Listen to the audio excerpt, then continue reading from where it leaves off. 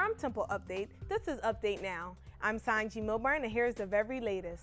Temple Police released a video of the man suspected of the assault and robbery on 81-year-old Professor Gopalakrishnan Veeraswamy in Anderson Hall Tuesday afternoon. In contrast to the TU alert sent out Tuesday, the suspect in the video is wearing a gray sweatshirt and jeans, rather than tan pants and a tan shirt.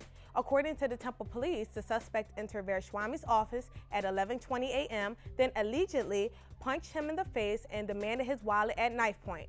Professor Veeraswamy was taken to the hospital and is now in stable condition.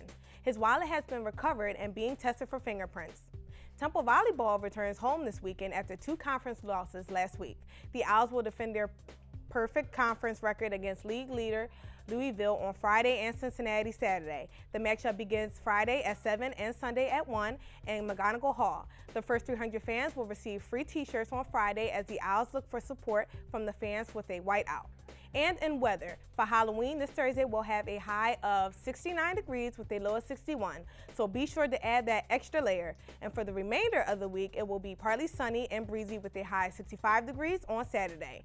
That's it for Update Now. For more news and information, be sure to check us out on Facebook, YouTube, and Twitter. Just search Temple Update.